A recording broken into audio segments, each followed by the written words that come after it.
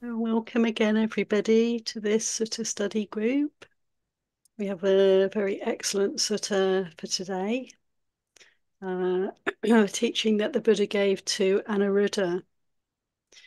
Anuruddha, some of you may have heard of, probably most of you, was one of the great disciples, male arahant disciples of the Buddha, foremost in the divine eye, the ability to see far and wide, the bigger picture.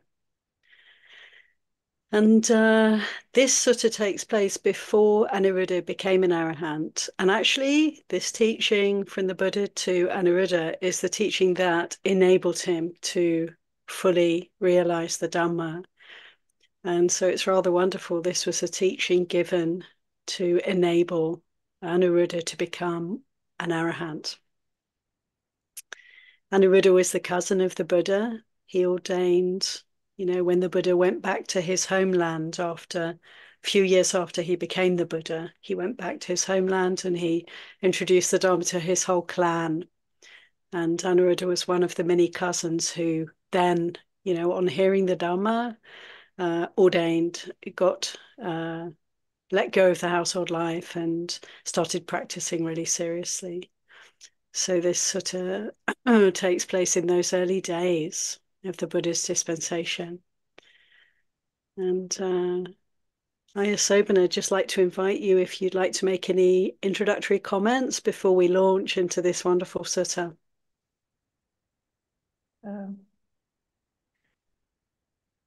This sutta was recommended in the Course on Stream Entry by Ajahn Thanissaro.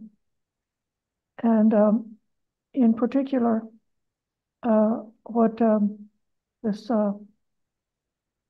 Vidya Vimutti, what he calls clear knowledge and release, is the culmination or the fulfillment and the development of those factors of awakening are said to culminate in this knowledge and release, which is, it could be arahantship, or it could be jumping over to the noble path by way of stream entry, or it could even be becoming a really well-based faith follower or Dhamma follower by being convinced of the Dhamma.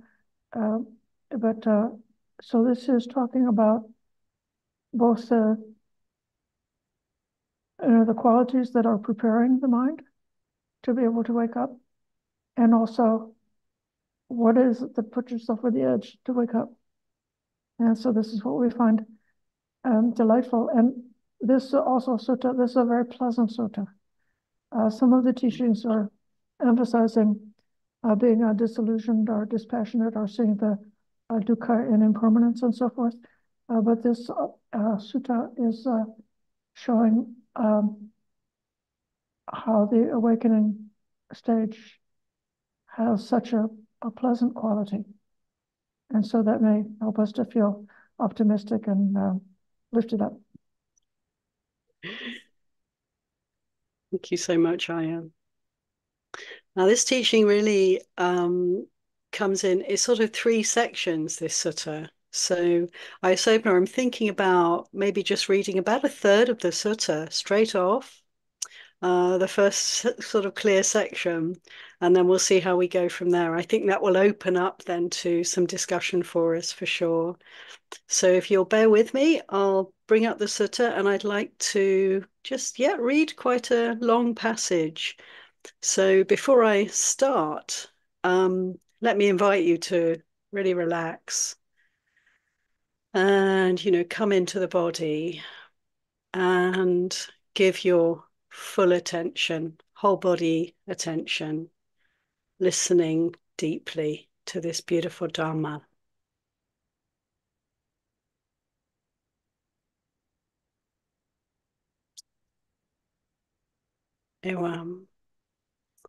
Anuruddha and the Great Thoughts. This is Anguttara Nikaya, chapter 8, sutta 30.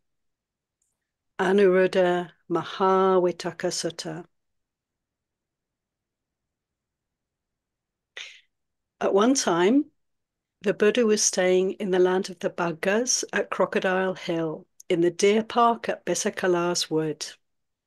And at that time, Venerable Anuruddha was staying in the land of the Chettis in the eastern bamboo park. Then, as Anuruddha was in private retreat, this thought came to his mind.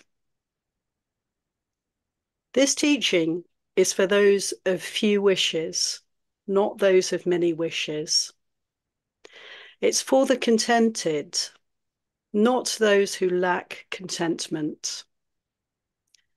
It's for the secluded, not those who enjoy company. It's for the energetic, not the lazy. It's for the mindful, not the unmindful. It's for those with immersion, not those without immersion. Samahita. It's for the wise, not the witless. Then the Buddha knew what Anuruddha was thinking. As easily as a strong person would extend or contract their arm, he vanished from the deer park at Besakala's Wood in the land of the Bhaggas, and he reappeared in front of Anuruddha in the eastern bamboo park in the land of the Chettis. He sat on the seat spread out. Anuruddha bowed to the Buddha and sat down to one side, and the Buddha said to him, "Good, good, Anuruddha. It's good that you reflect on these thoughts of a great man. Mahapurisavitakang vitakesi. This teaching is for those of few wishes, not those of many wishes. Apicca, those of few wishes. This teaching is for the contented, not those who lack contentment. Santutta, contented, contentment. It is for the secluded, not those who enjoy company. Pawiwita. It is for the energetic, not the lazy. Aradawirya, the energetic. It's for the mindful, not the unmindful. Upatita sati, the mindful, those who bring up mindfulness. It is for those with immersion, not those without immersion. Samahita. It is for the wise, not the witless. Panyawato. Well then, Anuruddha, you should also reflect on the following eighth thought of a great person. This teaching is for those who don't enjoy proliferating and don't like to proliferate, not for those who enjoy proliferating and like to proliferate. Ni papanchara. Papancha is proliferation, making things kind of expanding in the mental realm. Ni papancha, those who do not enjoy proliferating. So, friends, this is the first part. These qualities I'm going to bring back so we can look at them again for us to also reflect on that this teaching is for those of few wishes, for those who are contented, for those who are secluded, for the energetic, the mindful, those with samadhi, with the ability to focus, and for the wise. And the eighth contemplation that the Buddha gave to Anuruddha to add to this list, it is for those who do not enjoy proliferating, who don't like to proliferate. So we can, I think, consider these qualities, these reflections, and I'd like to invite some discussion, conversation. Personally, I think it's good to consider, do I have any weaknesses in these areas? And how can I work with that? It's a good way, isn't it, to reflect with teachings like this, to reflect on our own qualities, our own strengths, as well as our weaknesses. What a great and valuable teaching for us. And so please feel free, anybody. And particularly, I'd like to just invite Aya Sobiner, if you would like to begin with any thoughts on this first section. Well, it's interesting why this list was the list that was chosen for Anuruddha. There are, in different places, there are different kinds of lists of factors that are good to have or good to contemplate. It seems to me that Anuruddha was a pampered prince who was very soft and luxurious. He had 3 palaces. He had servants that would get him anything he wants. So if he wants a grape, they would bring him a grape. And he had female musicians to entertain him. So he would be constantly surrounded by people. And so we could see that then having a lot of wishes, being discontented, being lazy, or being inclined to sociability would be things that he had to overcome. He had to gain a seclusion from that culture. Now, in modern times, uh, even an average modern person has more luxuries or greater than a prince or a king of the ancient times. So if we, want something, we can Google it on Amazon and push a button and it will come to us. And this kind of uh, culture can create, we think we're getting everything we want, but actually it's causing us to be discontented. So for that part, those things need to be cleared away. Thank you very much, Aya. Yeah, it's difficult, isn't it? Especially number 8 in a way.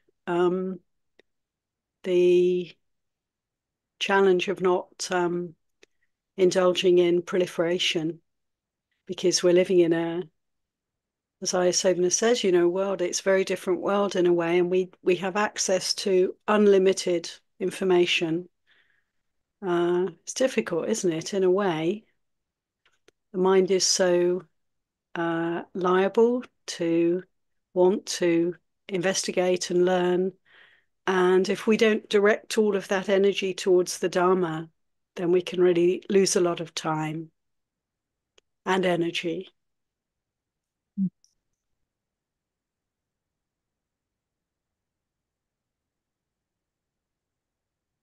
Elaine.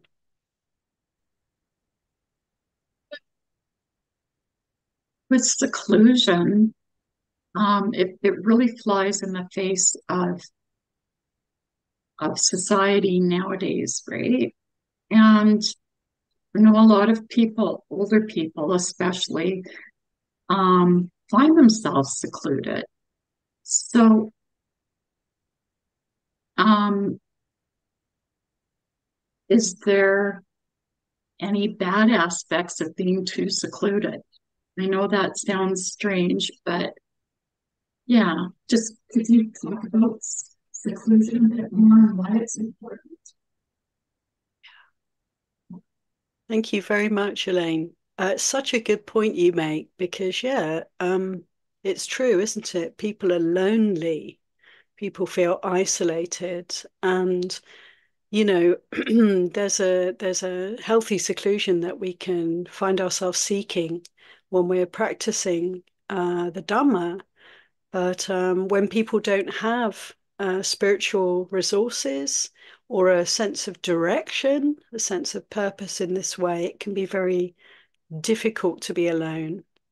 And I personally, I don't know about you all, but I know a lot of people who really can't bear to be on their own without the TV or the radio, anything really, the voice of another.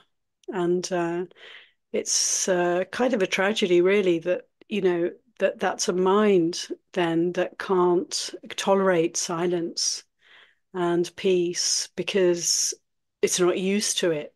You know, I do think peace is a bit of an acquired taste in a way, and it's through the resourcing that the Buddha's teaching enables that we can actually begin to open to peace and enjoy peace. And with the enjoyment of peace is the enjoyment of solitude also, because we're not actually ever alone. We are aware of how actually we're surrounded and connected to all things as we open to the practice. But when one is not aware of this, one can feel alienated and isolated when one is alone. So I think this is really a very good point that you make. And it's like, what is solitude? What is the solitude we might want? And do we want it? And I feel that yeah, for those who practice, it becomes quite delicious, right? To be quiet, to be alone, to be peaceful, to be meditating. But one has to be trained in this way. And, may all those lonely people have the opportunity to find ways to open and recognize how everything wants to support us when we practice for liberation. And there is support there, but it's not being received and felt and known to everybody, alas. Aya Sobiner, would you like to say anything on this point? Well, the Buddha did acknowledge the value of the Kalyanamitta, or the good friend, and he recommended a balance. The harmonious monks were living together in silence for 5 days, and then on the fifth day they would spend the whole night talking about the Dhamma. So they had companionship, but they had a balance between companionship and time on their own. Yeah, thank you, Aya. I think I saw somebody's hand up, but I I think it was don't remember who. Maitri. Maitri.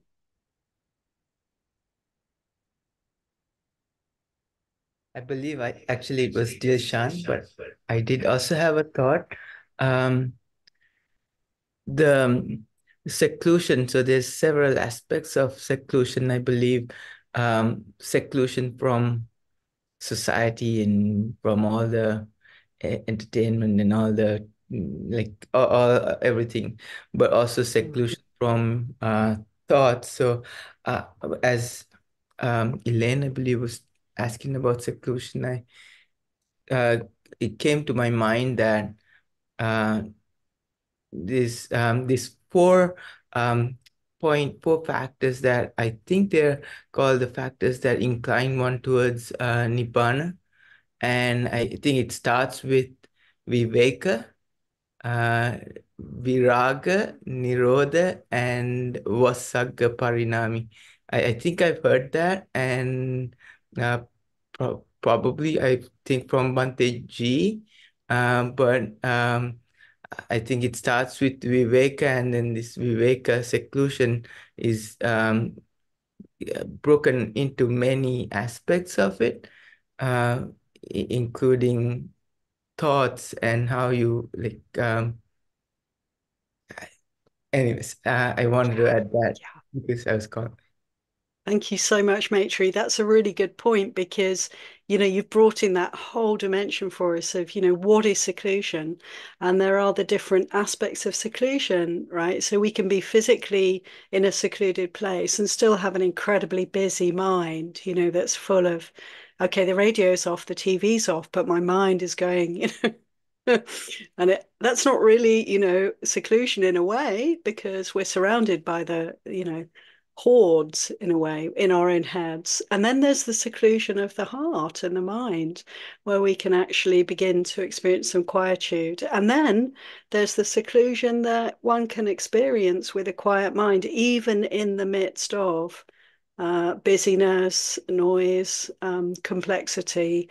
uh, the crowd, So it's really important to recognize, these different aspects of seclusion and consider all of them with reference to this teaching, because I think basically the Buddha's suggesting that we are likely to do well in the practice if we enjoy our own company, to be alone, but actually that's not always possible. And it doesn't mean we can't practice, and it doesn't mean we can't experience seclusion.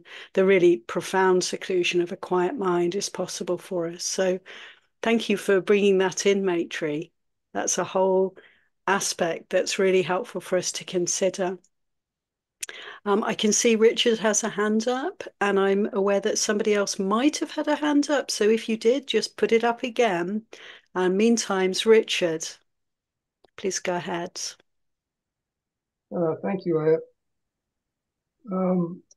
This proliferation, Sariputta explains this in the Book of Fours, the Anguttara Nikaya, Sutta number 173. He's talking to Venerable Mahakotita, and he's asking, Mahakotita asks him, is there anything beyond the cessation of the six bases of contact? Is there anything else? Is there nothing else? Is there something else and nothing else? Or is there neither something else nor nothing else? And they're talking about the fading away and cessation of it. And in each case, with each question, Sariputta says, do not say so, friend. And then he explains, friend, as far as the range of the six bases for contact extends, just so far extends the range of proliferation. As far as the range of proliferation extends, just so far extends the range of the six bases of contact. With the remainless, fading away, and cessation of the six bases for contact, there is the cessation of proliferation, the subsiding of proliferation. So this is why when one attains the fifth formless state, which I translate as cessation of sense perception, one then has the chance, right, seeing that sense perception has stopped, one can then possibly stop the sankhara of arising of wanting to have some kind of sense perception. And that's why with cessation can come this, fading away and ending and everything of this proliferation. Anyways, I just wanted to make that point. Thank you very much. Thank you very much, Richard. This is wonderful. Yeah, how to really be free from the risk or the danger or the inclination towards proliferation. And it's really interesting that you bring this in, because the sutta goes on actually to, well, we'll see. The second part of the sutta is actually really pointing to how to develop all these 8 qualities in the practice, as Anuruddha's practicing and the Buddha's advising him in the practice. So we'll see how we meet this in the next section. But meantime, Dilsham. Yeah, may the blessings of the Noble Triple Gem be with you all. This seclusion is a very word that I can relate to, mainly because, I remember like when I chose Buddhism as a way of living for me, especially Nibbana being the ultimate goal, like I started losing friends because, let's say people like to go out, for a party or to see a band or to have an alcoholic drink and whatnot. But then when you realize that those things you know can give you pleasure, but then the ultimate goal, which is nibbana, gives you more pleasure. So I thought talking about nibbana is so important here because if one is secluding for the goal of nibbana, it's worth living that life, because like Aya Sobana mentioned, you don't meet Kalyana Mittas, in normal life, if they are dragging you towards, sensual pleasures, if someone is showing you the path to Nibbana, talking about Dhamma, showing the Dhamma Patipada, the 4 steps that we have been talking, and if they're walking you through the steps, then it's worth, sticking to them. But I also would like to share a little story. I don't remember the sutta, but, at in Buddha's era, there was this monk who used to live in caves, secluding himself from everybody, thinking that, he would, develop unwholesome thoughts or maybe develop raga, dvesha, and moha. Uh, so and so he was secluding himself, basically thinking that, meeting people or maybe, like seeing a woman would, create problems. So then Buddha invited him over and asked, why are you doing this? So then Buddha instructed him, physically secluding yourself is not for us. That's for nigantas and whatnot. Just live your life as other monks would do, but make sure you seclude yourself from raga, dvesha, and moha. Those are the three, things that, we are going to deracinate, which leads us to nibbana. Because at the end of the day, this is the case of nibbana, isn't it? If nibbana is not our goal, then, there's no point of having all these discussions. Anyway, thank you so much for giving me the time. Thank you so much, Doshan, for those excellent comments. I'd like to, just before the next person, just to invite Ayasobana or Venerable Krishna. Hello, Venerable. If either of you would like to comment on this last point. Oh, and yes, Ayasobana, she says she has a limited kind of ability to connect, but if you're there, Aya, if you'd like to make any comments also.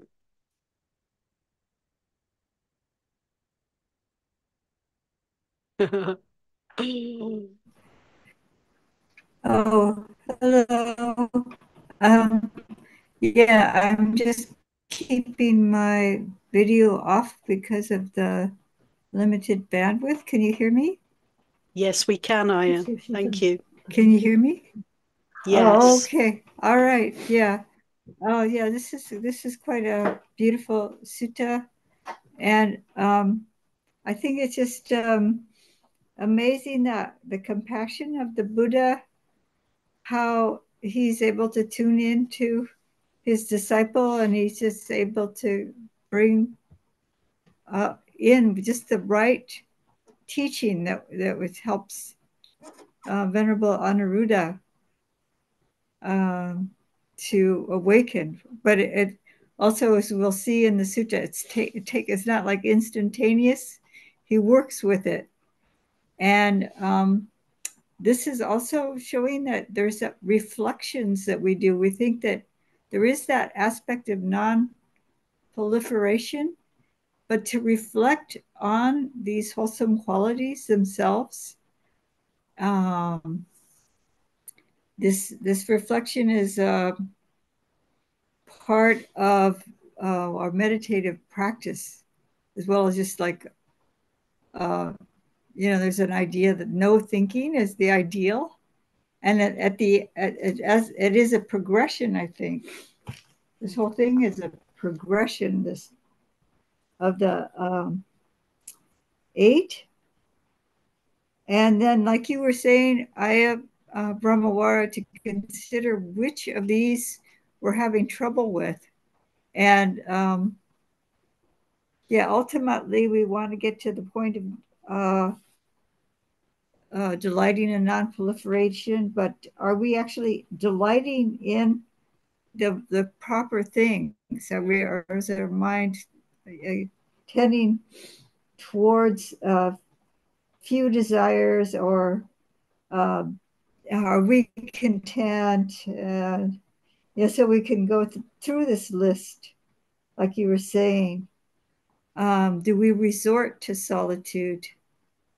And then that's really beautiful, this discussion about what that actually means, this viveka.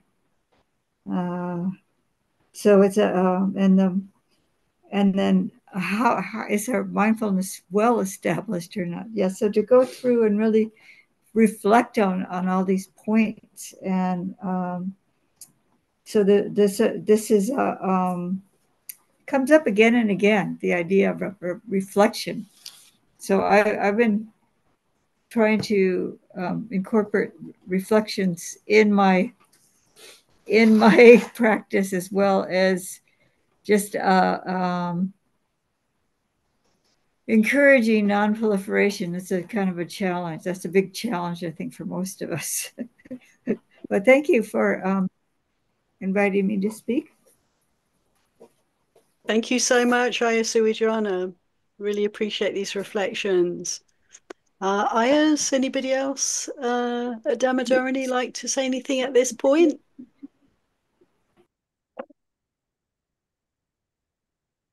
We can go ahead. Okay, wonderful. We'll keep calling on you for wise words as the session goes on.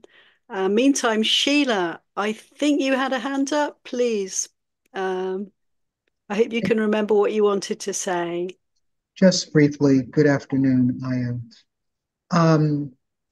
With regard to seclusion, I had an interesting conversation with a therapist. I was doing some grief counseling, and I reflected that I could hear the silence within the silence, which I found a very beautiful and peaceful place.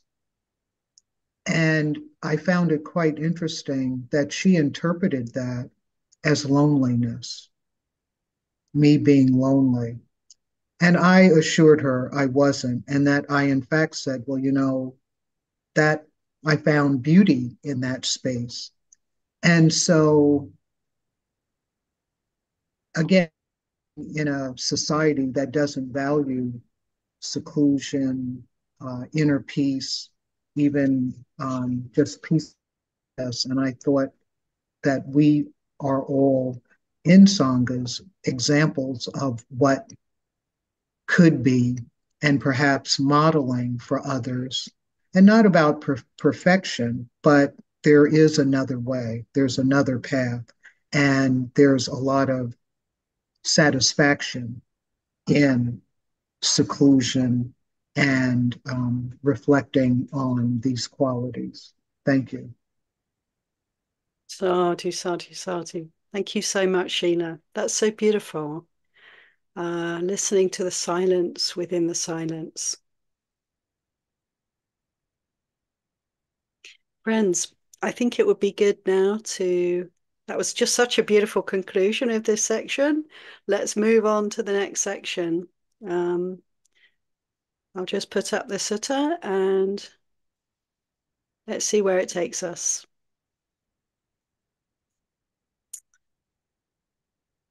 So the Buddha has given Anuruddha the eighth great thought to reflect upon.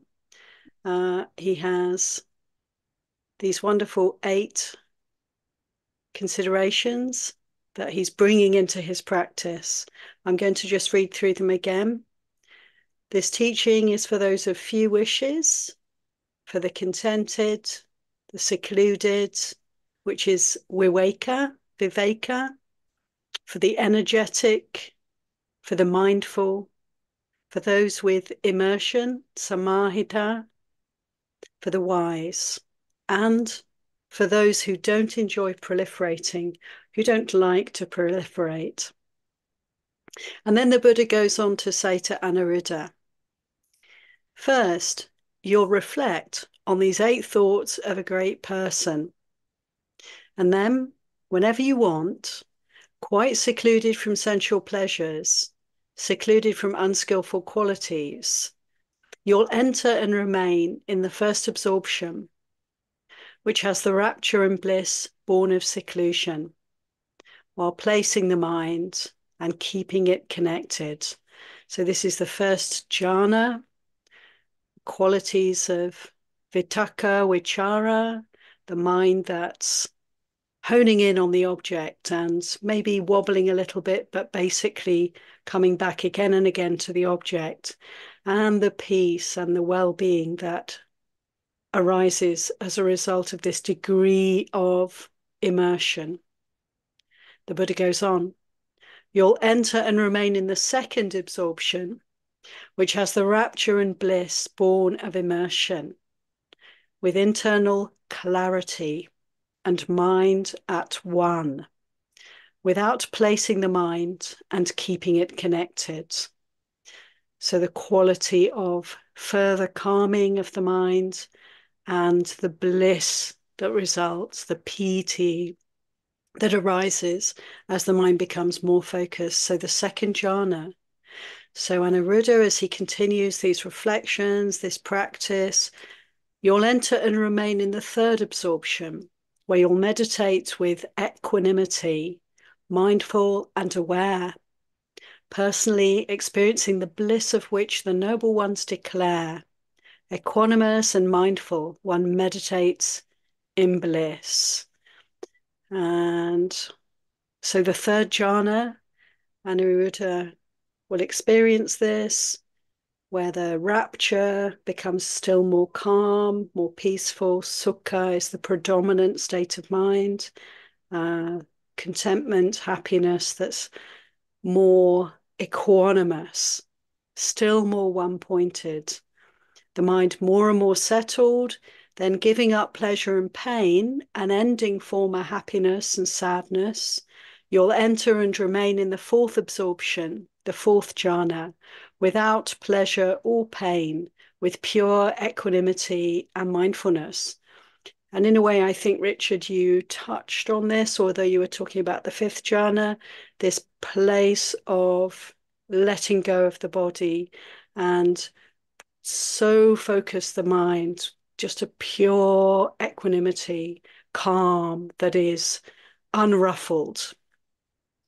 And obviously these four states all involve the hindrances in abeyance. The hindrances are not present. Anuruddha is no longer thinking about the reflections. The reflections have led him to this one-pointedness of mind that has then enabled him to practice the jhana. And the Buddha goes on, first you'll reflect on these 8 thoughts of a great person, and you'll get the 4 absorptions, blissful meditations in the present life that belong to the higher mind. You'll get these 4 absorptions when you want, without trouble or difficulty. So this is Anuruddha. This is Anuruddha's experience. And I'd like to read a little bit more before we go into discussion. So he goes on, then as you live contented, your rag robe will seem to you like a chest full of garments of different colors seems to a householder or a householder's child. It will be for your enjoyment, relief, and comfort, and for alighting upon extinguishment, nibbana. And the Buddha goes on, he says to Anuruddha, as you live contented in this way, your scraps of alms food will seem to you like boiled fine rice with the dark grains picked out, served with many soups and sauces, seems to a householder or a householder's child. So we're getting the idea of the supreme contentment with simple life, basic needs being met. It will be for your enjoyment, relief, and comfort, and for alighting upon nibbana. As you live contented, your lodging at the root of a tree will seem to you like a bungalow, plastered inside and out, draft-free, with latches fastened and window shutters seams to a householder or householder's child, so that the root of a tree feels so safe, so secure, so comfortable. For such a person, it will be for your enjoyment, relief, and comfort, and for alighting upon nibbana.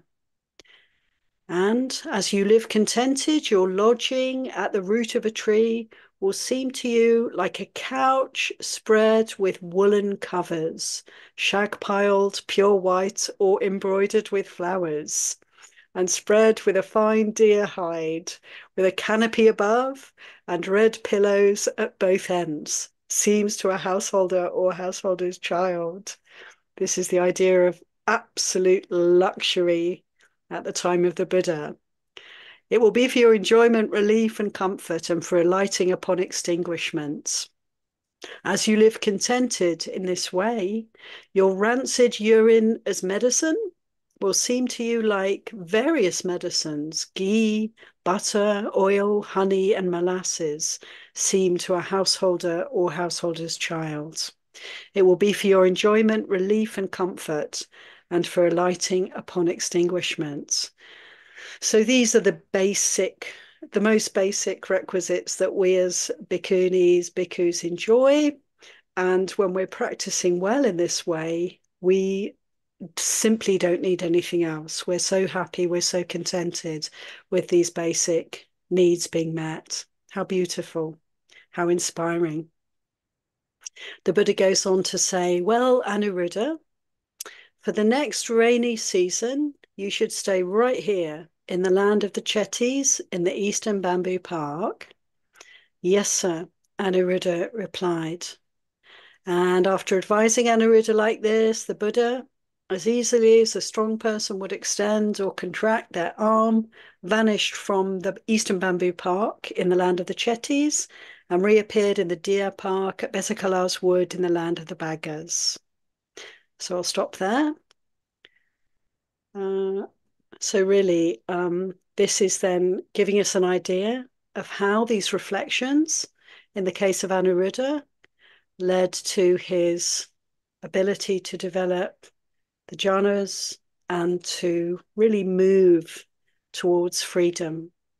And the Buddha's asking him to just don't go anywhere, just carry on with the same practice for some more time. And of course, Anuruddha agrees. And so this is his contemplation.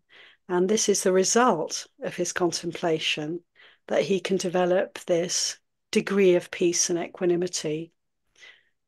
Aya Sobana, would you like to add anything at this point? And looping back to the description of the four jhanas and remembering that they start with this vivekcheva kamehi, this seclusion from sensual craving. Just a few minutes ago, Richard was mentioning how the proliferation is arising from the contact of the six senses. So when one is not separated from craving, any contact of the senses can create a pleasant feeling, which can trigger off desire, or an unpleasant feeling triggering off aversion. And with that, desire and aversion can be triggering off different kinds of perceptions or stories or intentions, and thus the mind is going into the round of proliferation. So then this is sort of, we can see just the very first point of samadhi about having that seclusion from the sensual craving is cutting a gigantic 2/3 or 3/4 off of the tendency of proliferation.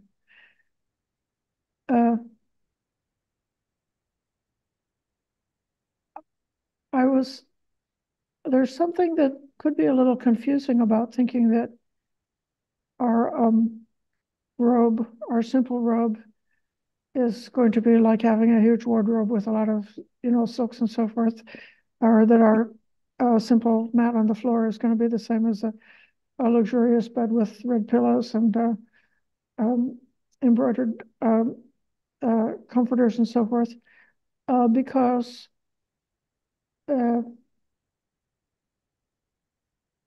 mind that wants to get into craving could get into craving even about the simple monastic mat or the simple basic monastic requisite of food, or the simple monastic things.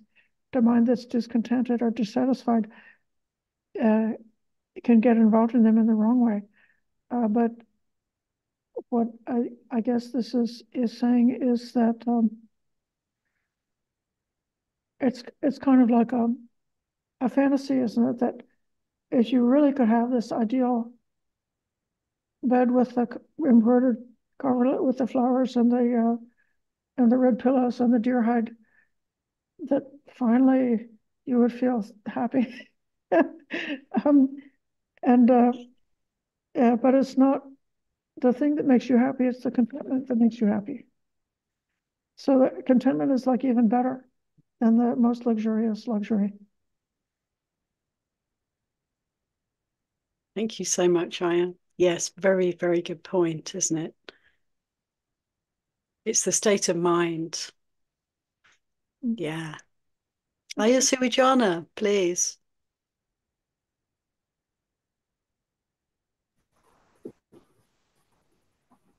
So I've been out here in the forest, and it's very unpredictable. Like sometimes the propane tank runs out of fuel and it's pouring down rain or something like that, or it's freezing cold or something.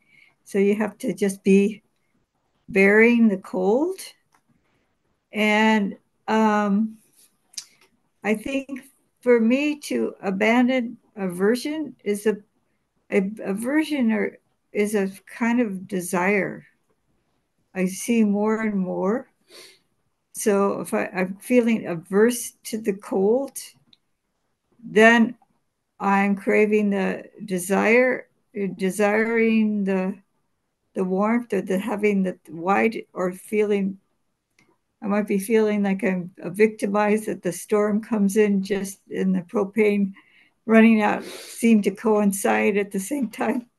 So it's a kind of like this contentment is that, not that I have, all the amenities, but that the cold is just a sensation. And then I can also cope with it. I can, but then it ceases to be a problem. And so it's really the mind, and what the mind does to with circumstances as they arise, because it's inevitable. It's just very funny here because the water starts giving us trouble. The pump is giving us trouble, or some.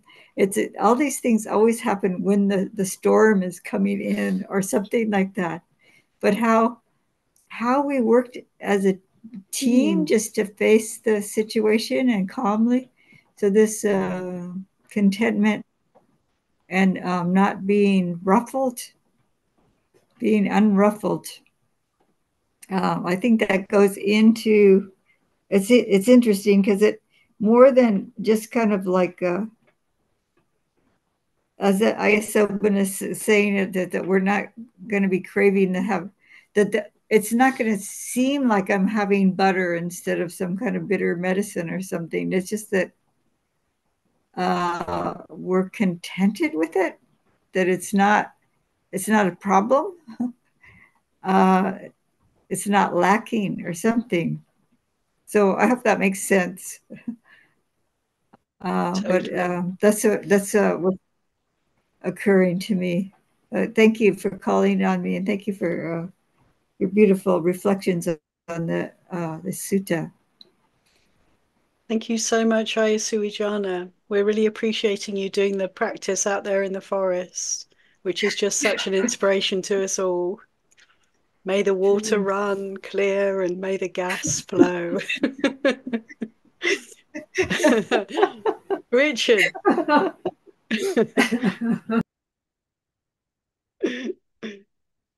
Go ahead, Richard. Thank you. In terms of this, I think it's important to notice that in the sutra, now I have Bhikkhu Bodhi's translation here, but it says, when, Anuruddha, you reflect upon these 8 thoughts of a great person and gain at will without trouble or difficulty these 4 jhanas that constitute the higher mind, abhicetta, and are pleasant dwelling in this very life, then while you dwell content, etc. So the key is that you've come to this point where you've mastered your mind so thoroughly that you can just instantly go into any of these 4 jhanas at will. And so you're kind of like on a different level. I also want to make a note. There's this one sutra where a king had become a bhikkhu under the Buddha. And every once in a while, other bhikkhus would hear him exclaim, something like, "Oh, what bliss! Oh, what bliss!" Something like that. And they were kind of curious. Why is he? So they went to the Buddha and said, there's this bhikkhu over here, and he keeps saying, "Oh, what bliss!" So, okay, call him here. And so when he comes over, the Buddha says, "Is it true that every once in a while you exclaim, 'Oh, what bliss! Oh, what bliss!'" He says, "Yes." And then, well, why? Why are you saying that? Because there is a thing where uh, just living in the forest itself, this is like the simplest, most wrong view of nibbana. Just that contentedness of no responsibilities and living alone in the forest, that's nibbana. Okay. So I think that's why the monks were wondering, has he fallen into this? It doesn't come out in the sutta, but that's my impression. Has he fallen into this wrong view? And he goes on to describe. He says, "Well, when I was a king, I had to constantly be guarding myself and surrounded by soldiers and armies, and I was in constant fear, that someone or something was going to try to overthrow me and everything. And now I can just live this happy, simple, contented life." and and so Buddha said, "Oh yeah, okay, that's good, that's good." I mean, he wasn't making this, that just this happy is nibbana. He wasn't equating it with nibbana. He was just saying, "I'm so relieved now. I don't have to worry about any of that stuff anymore." Anyways, this sutta kind of reminds me of that. That's what I wanted to say. Thank you. Thank you so much, Richard, for bringing that sutta in, because it's a really good one, isn't it, to reflect upon in relation to these 8 great thoughts, these 8 reflections, because, there's somebody who's actually really rejoicing in simplicity and not longing for all those luxuries and all the papancha, really, all the sense realm can provide. And that's so inspiring. And yes, we can maybe all recognize to some extent the joy we can feel when we simplify, when we let go of things, yeah, when we downscale, when we're not taken in by, advertisements that are trying to make us feel inadequate or discontented with what we have, when we're not falling for that, when we're actually aware and resting in the knowledge that renunciation is real happiness. Less is more, you know. So that sutta is a beautiful example of this. And we can say that if we, have the inclination actually to long for pleasant things and to miss, the kinds of foods that we used to enjoy or whatever, those kind of experiences are not a problem. It's just showing us that yes, there is a bit of there's an opportunity to realign. Consider this. Consider that actually one can be very contented with the simplest of ways in which our needs can be met. How wonderful. And the Buddha's telling us, this is something really valuable to reflect upon. And I think you also made a very important point, Richard, that with the jhana practice, when Anuruddha is experiencing great peace, great calm, the benefits of the practice, then of course, he's liable to be able to really develop these 8 reflections to the full and to be such a person who's delighted with solitude, with, just the basics and peaceful abiding, mindfulness, energy, and so forth. So thank you very much, Richard, for those reflections and for bringing in that sutta for us. Anyone else like to come in at this point?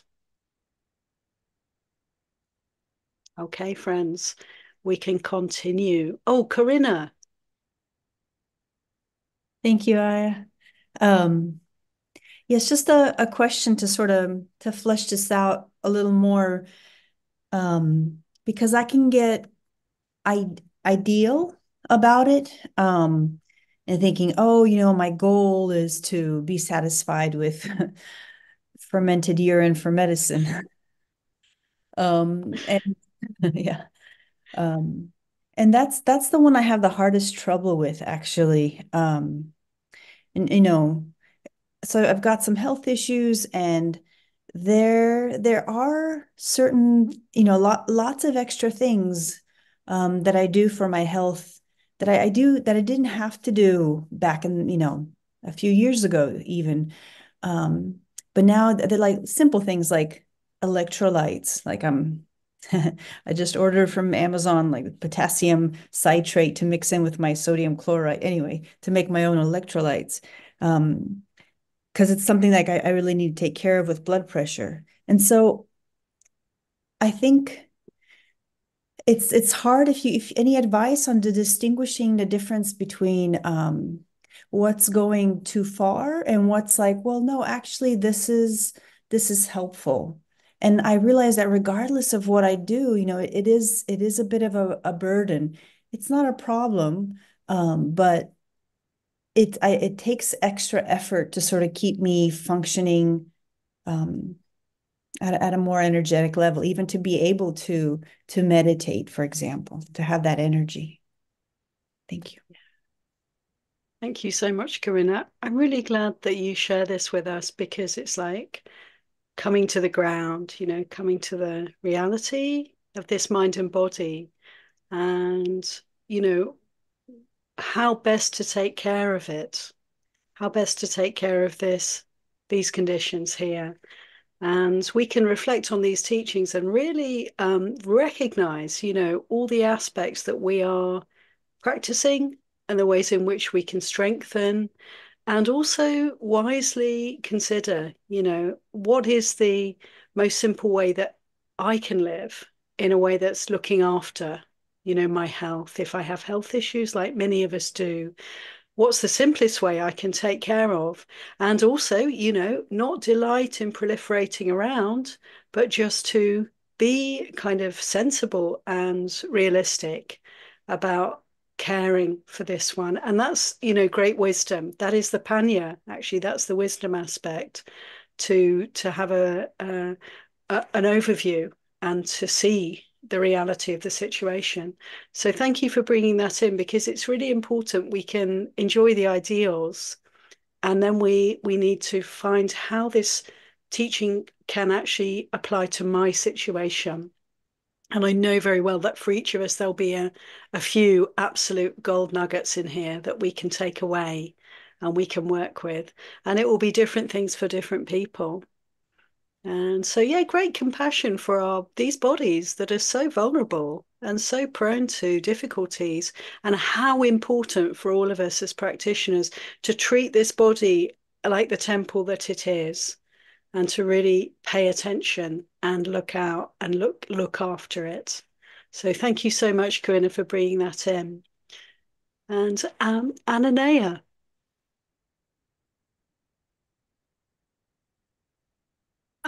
Yeah, I really am happy that Karina brings this up, because, as most of you know, I have had some, last fall, had really major events happening.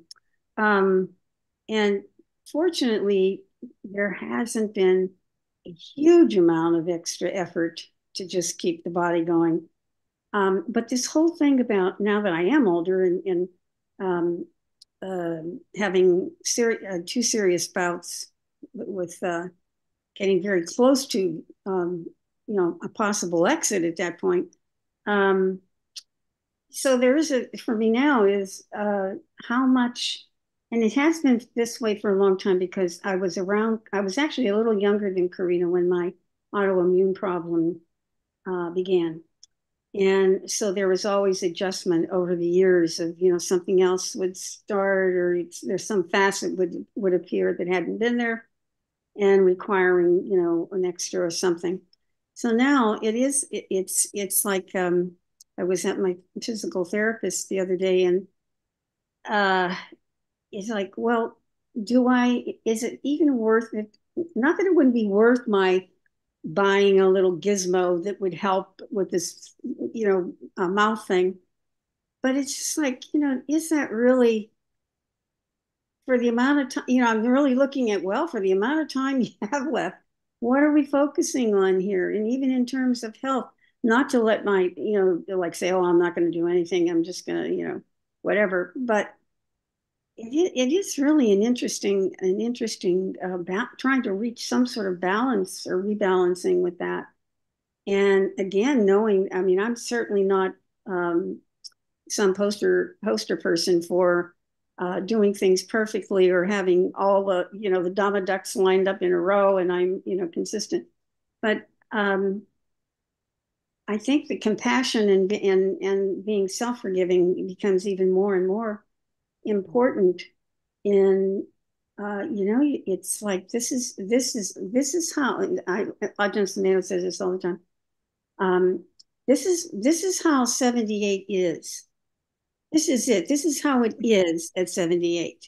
And it isn't the same as it was at 40 or 44, but it's this way now. And wanting to still be in a frame of mind where one is engaging with what the sutta is pointing out.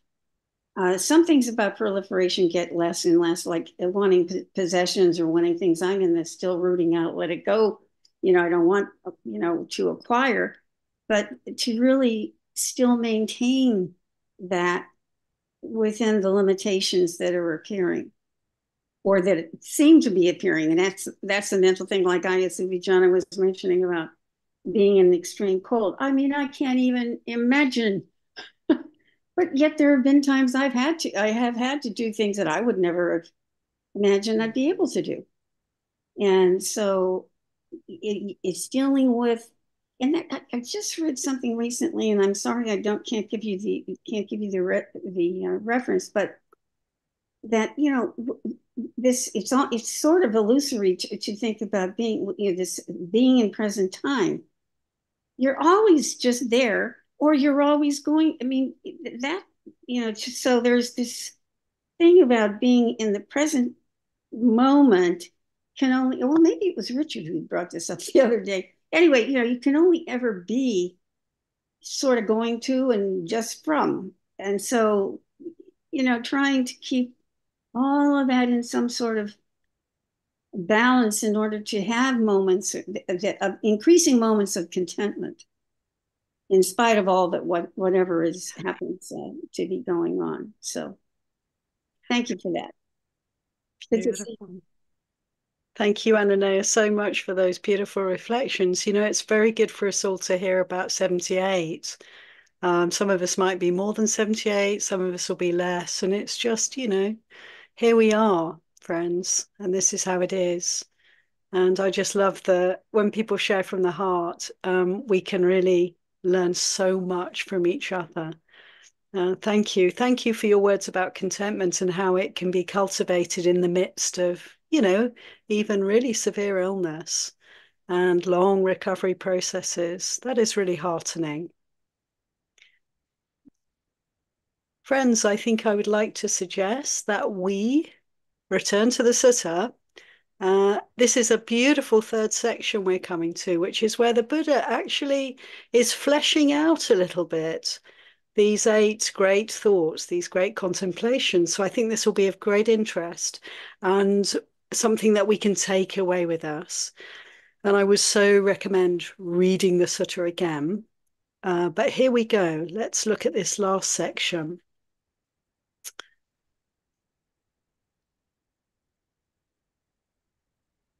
So the Buddha has seen Anuruddha. He's traveled to see him through his psychic powers, given him the teaching, told him to just stay where he is and practice with these 8 great thoughts, these great contemplations, and practicing the jhana, first 4 jhanas. And then the Buddha returns to Baga country, where he also has a group of monastics around him. And he gives them this teaching directly from Anuruddha. So let's hear it again, friends. The Buddha says, and what are the 8 thoughts of a great person? This teaching is for those of few wishes, not those of many wishes. It's for the contented, not those who lack contentment. It's for the secluded, not those who enjoy company. It's for the energetic, not the lazy. It's for the mindful, not the unmindful. It's for those with immersion, not those without immersion. It's for the wise, not the witless. It's for those who don't enjoy proliferating and don't like to proliferate, not for those who enjoy proliferating and like to proliferate. This teaching is for those of few wishes, not those of many wishes. That's what I said, but why did I say it? A mendicant with few wishes doesn't wish, may they know me as having few wishes. When contented, they don't wish, may they know me as contented. When secluded, they don't wish, may others know me as secluded. When energetic, they don't wish, may others know me as energetic. When mindful, when immersed, when wise, and when not enjoying proliferation, they don't wish, may others know me as one who has these qualities. This teaching is for those of few wishes, not those of many wishes. That's what I said, and this is why I said it. So just to briefly say, this is very interesting to consider. This is the definition the Buddha gives for being of few wishes, not wishing around others' views and impressions about ourselves, not selfing self, and not selfing others. So there's a lot there, but I'm not going to stop. I'm going to read on. The Buddha goes on. This teaching is for the contented, not those who lack contentment. That's what I said. Why did I say it? It's for a mendicant who's content with any kind of robes, alms food, lodgings and medicines, and supplies for the sick. This teaching is for the contented, not those who lack contentment. That's what I said, and this is why I said it. This teaching is for the secluded, not those who enjoy company. That's what I said. Why did I say it? It's for one who lives secluded. But monks, nuns, laymen, laywomen, rulers, ministers, monastics of other religions, and their disciples go to visit us. With a mind slanting, sloping, and inclining to seclusion, withdrawn, and loving renunciation, we invariably give each person a talk emphasizing the topic of dismissal.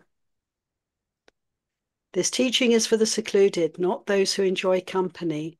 That is what I said, and this is why I said it. I just want to point out, it's almost as if the Buddha's saying, we're bound to be surrounded by people from time to time, if not all the time. Can we relate to them in such a way that we're not encouraging proliferation, that we're encouraging simplicity and ultimately seclusion? The Buddha goes on, this teaching is for the energetic, not the lazy. That's what I said, but why did I say it? It's for one who lives with energy roused up, for giving unskillful qualities, giving up unskillful qualities, and for embracing skillful qualities. We can be strong, staunchly vigorous, not slacking off when it comes to developing skillful qualities. This teaching is for the energetic, not the lazy. That's what I said. This is why I said it. So here the energy is like the right effort to bring up the skillful and let go of the unskillful, putting our energy into this. This teaching is for the mindful, not the unmindful. This teaching is for one who is mindful. They have utmost mindfulness and alertness and can remember and recall what was said and done long ago. This teaching is for one with immersion, one who has a concentrated, focused ability to experience, incline towards peace. It's for one who, quite secluded from sensual pleasures, secluded from unskillful qualities, enters and remains in the first jhana, the second, the third, and the fourth absorptions. This teaching is for those with immersion, not those without immersion. This teaching is for the wise, not the foolish. It's for one who's wise, one who has the wisdom of arising and passing away, which is noble, penetrative, and leads to the complete ending of suffering. This teaching is for the wise, not the witless. And finally, this teaching is for those who don't enjoy proliferating and don't like to proliferate. Not for those who enjoy proliferating and like to proliferate. This teaching is for one whose mind is secure, confident, settled, and decided regarding the cessation of proliferation. That is what I said. This is why I said it. And just to conclude the sutta, Anuruddha stayed the next rainy season in the land of the Chetties in the Eastern Bamboo Park, and living alone, withdrawn, diligent, keen, and resolute, he soon realized the supreme culmination of the spiritual path in this very life. He lived having achieved with his own insight the goal for which we rightly go forth from the lay life to homelessness. He understood rebirth is ended.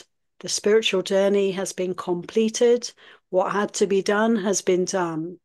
There is no return to any state of existence. And Venerable Anuruddha became an arahat. He recited these verses on this occasion.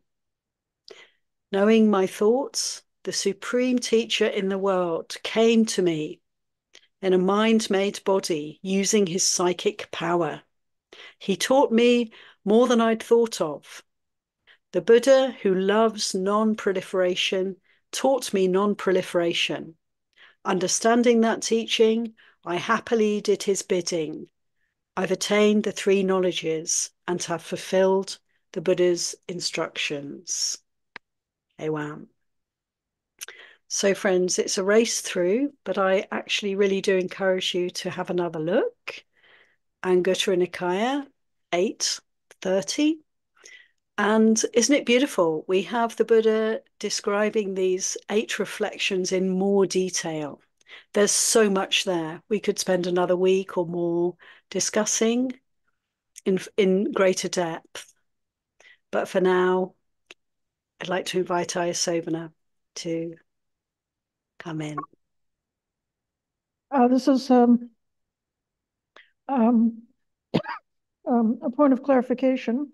The sentence about in seclusion, speaking on the topic of dismissal, sounds a bit cruel, doesn't it? That the accomplished monk, when people come to ask him questions about the Dhamma, or when I heard this happens a lot in maybe everywhere in the world. If you have a monk who really is a powerful meditator who goes to stay in a cave and is really practicing meditation, then the word gets around in the neighborhood and the people hear, oh, there's a solitary monk practicing meditation.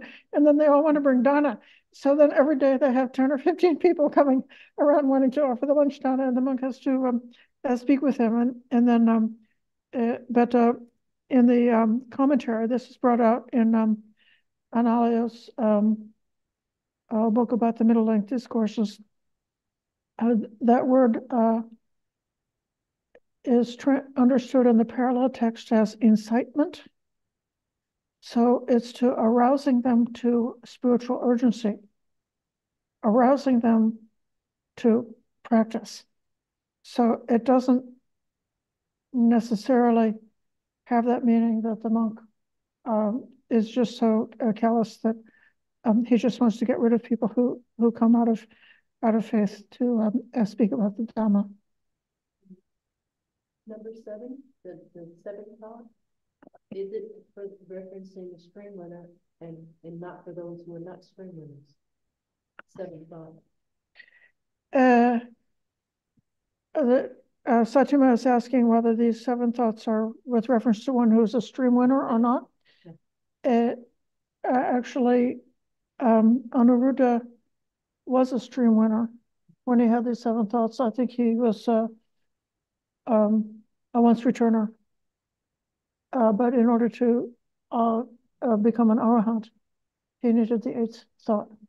talking about the seventh thought about rising and passing away. Wisdom of rising and passing away. Oh, okay. Okay, so that's the question.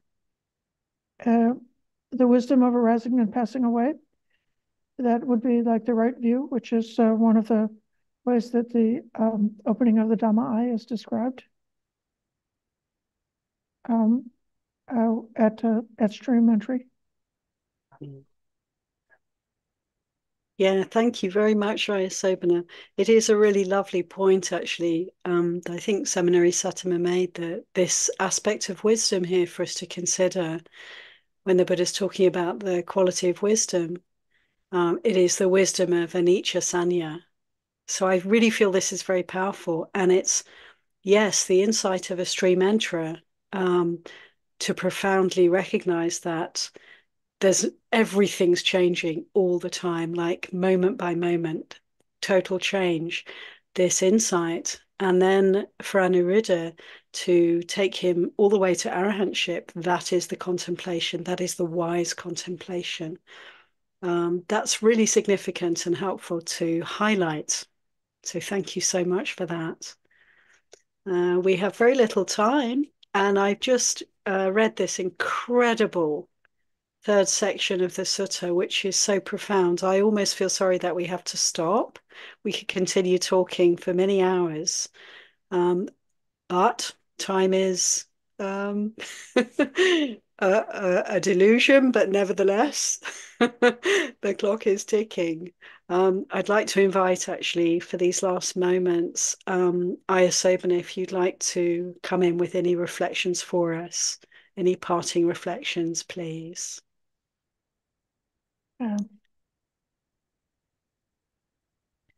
Well,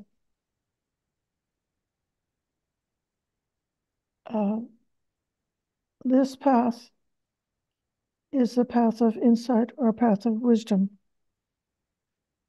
And coming to the final result is because of a change of view, seeing things in a completely different way. All the qualities that are more like the feeling or the emotional side or the presence of craving or the freedom from craving and aversion, that's more like there's like the motivation side and the understanding side. When we go bit by bit and our reactivity calms down, then we're able to see things more clearly. When we can see things more clearly, then the reactivity calms down. So then it becomes like climbing a ladder, doesn't it? That we just become a little bit more calm and a little bit more clear, a little bit more clear and a little bit more calm. But then at the very end, it's not, like the ultimate happiness or what we're aiming for is not just a state of being completely calm. The thing that we're aiming for at the end is that clarity, that wisdom, that insight.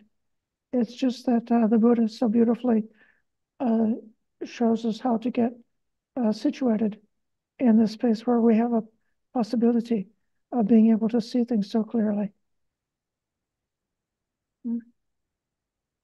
So. Sadhu, sadhu, sadhu. Thank you so much, Ayasobana. I'd like to invite Ayasobana to close for us with the closing homages to our great teacher, the Buddha, Dhamma, and Sangha.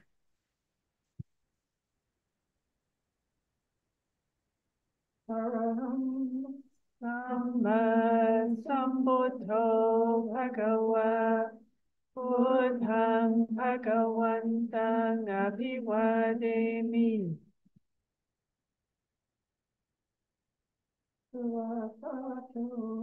Bhagavata Dhammo Dhammang Namasami.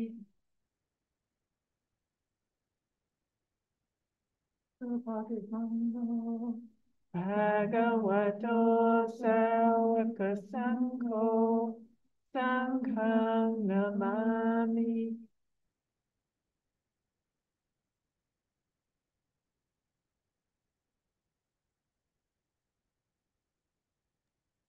Thank you, everyone, for your Science. patience. Thank you. Thank you so much, Ryan. Thank you very much, Venerables.